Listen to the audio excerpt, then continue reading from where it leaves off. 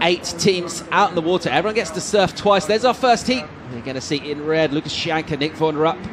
In cyan blue, Justine Dupont, Antonio Laureano. And in team brown, Carty, Andrew Cotton and Will Skudin teaming up. Equipment's a key element here. Who's going to be, having the board that's going to be going the fastest? Because speed is a huge element that you need to have here to make these waves. Yeah, the equipment the guys are using, it's really unique, especially to Nazaré. Like you said, you need that extra weight. Some of their boards can weigh up to 10 kg, I believe. Live action here. Looks like Andrew Cotton getting one early doors, going the right-hand option. Here's Cotty with a ton of speed. This one will shut down in front of him. We mentioned that right-hander can get you into trouble. It's been it pretty much since day dot. Let's have another look, Pete. He likes to ride these waves all the way to the bitter end, doesn't he? That's one thing I've noticed, that he wants to get everything out of it. He will not kick out. It's actually probably a very smart thing to do, too, is to put yourself all the way to the inside. Here, he had no escape. I mean, you can see that avalanche of white water coming down on him, and here's where it converges. And once it converges like that, you're actually getting an element of extra energy together, and they converge, and it's literally so much water moving around. His sinuses are filled with salt water at the moment. He would have inflated right out of the gates here. He's almost probably searching for his toggle right now. Deal with a ton of white water there. Meanwhile, right behind, Lucas Jumbo Chianca loves these big lefts.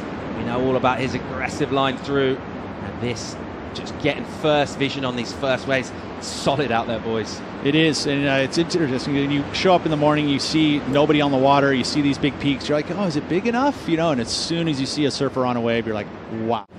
You've gone into this fear factor, and all of a sudden you've gone, I got to get to the surface. That clicking of it is a very dangerous place to be. You don't want to ever be there. You always want to just know that you're going to be able to make it. So you always want to keep pushing yourself to that uncomfortable zone. And when you do that, you get more comfortable with it. All right, we've got Justine Dupont here on a right-hander. As we see the skis just getting over the shoulder, try not to wake up the face too much. She'll deal with some whitewater grabbing the board. And in that spot right there is where you don't tend to want to see a wave bearing down on you. There's the pickup for Justine. Nice little fade on this one, Pete. Right, and we're going to see maneuvers come into play here. I think that holding of the rail, you're going so fast that you need your equipment to be able to stay steady there. She had a bit of bump on the face. You're getting reverberation off the cliff coming at her with the other ski little wakes. So there's a lot to deal with. Sometimes it's a little bit, it's very smart to just kind of jump out of the straps occasionally, because you do not want to have that foot attached to it. Looks like Jumbo here in a steep pocket. Didn't get the barrel he was looking for.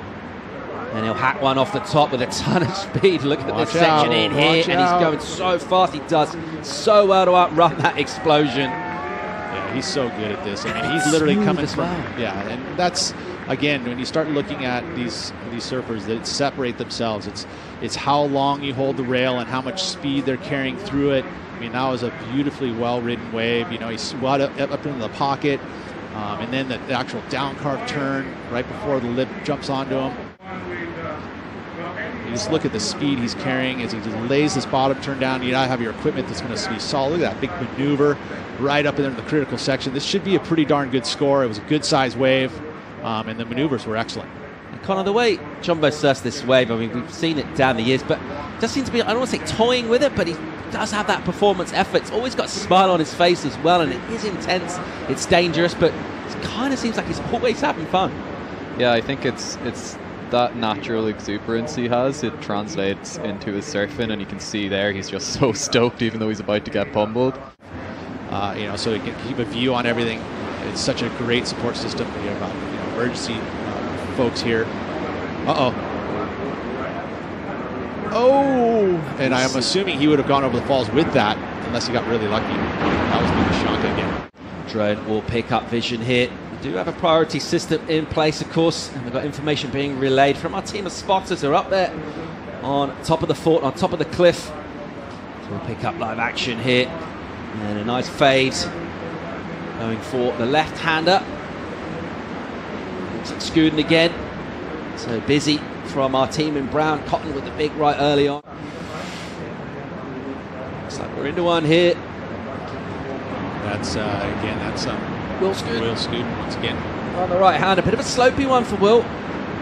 Don't tend to see a load of backside from the goofies here. Most of the goofies tend to love the lefts. Will Skudin having a look at some rights this morning? I'm wondering if that's due to, I mean, every swell has a little bit of different direction. Sometimes you feel like the rights are going to be the better call. Let's see what Nick von Rupp has for us here.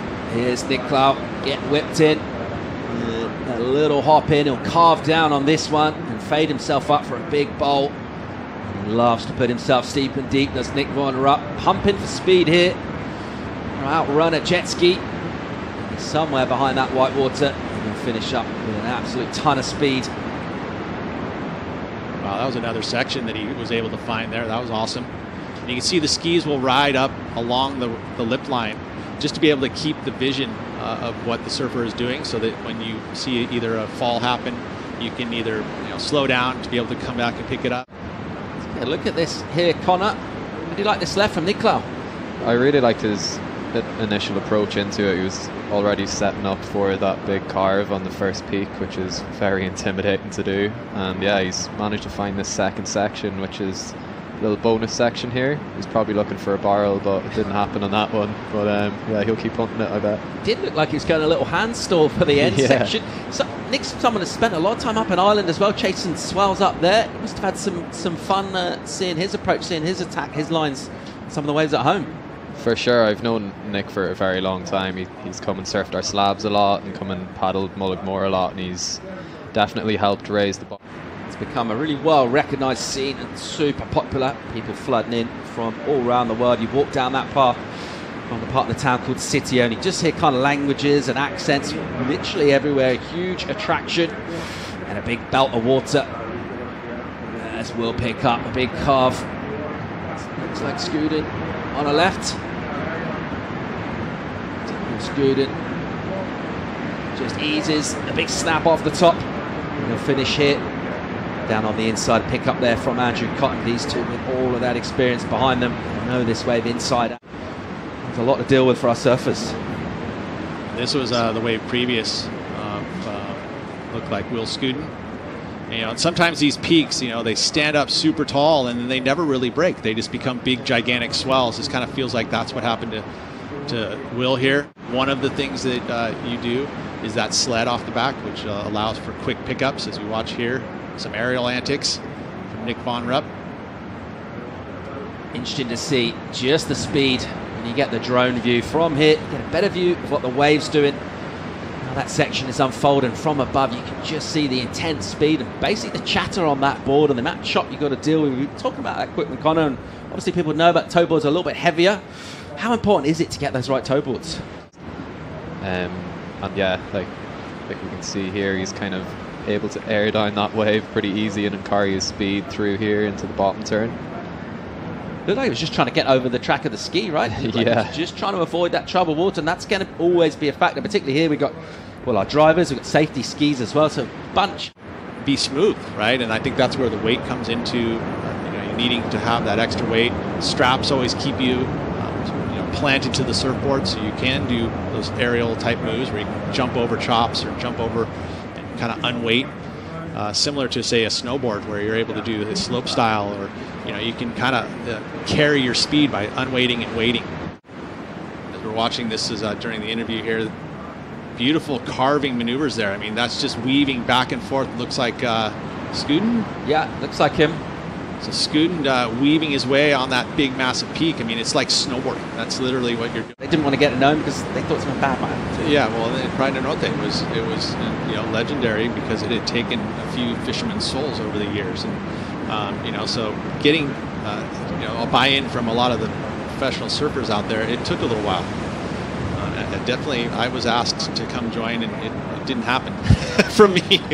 He's like, yeah, there's this wave. I'm like, and it took me to come visit Portugal and head up to Nazaré to really understand the place and realize, wow, this place is definitely special. The team starts out as a team and they have to finish as a team, and unfortunately they're not going to be bringing in any extra drivers, so we won't see Antonio unfortunately get any waves unless Justine is able to pull herself together maybe, but we just don't know yet how extensive that injury is. Cotton socks on the left hand option, Andrew Cotton, and he'll look down the line at a section and realise that one's running away. Smart. seems a lot of bend on this swell, right? A lot of waves kind of wrapping in, which is generally what we want. You don't want the waves kind of back out to sea, but some crazy angles going down here. Yeah. Looks like Von Rupp again here, into one. Oh, nice and early, let's go. And a big old fade here. He wants to try and put himself inside this. He'll have to low line it and have Hut for speed as well, just to get himself out there. That one pinching. And she'll do that, Nazaré. It's such a danger, isn't it? I mean, he's riding the 3 fin, so he's counting on that punching of the bottom turn to really get that extra speed. You know, the one thing I will say about a 3 fin sometimes is that they don't have that top end speed, you know, just going straight. And overall, going straight, it'll feel like it's going faster. But here you can see he's trying to get himself lift to get above and no friction, just to keep that speed going.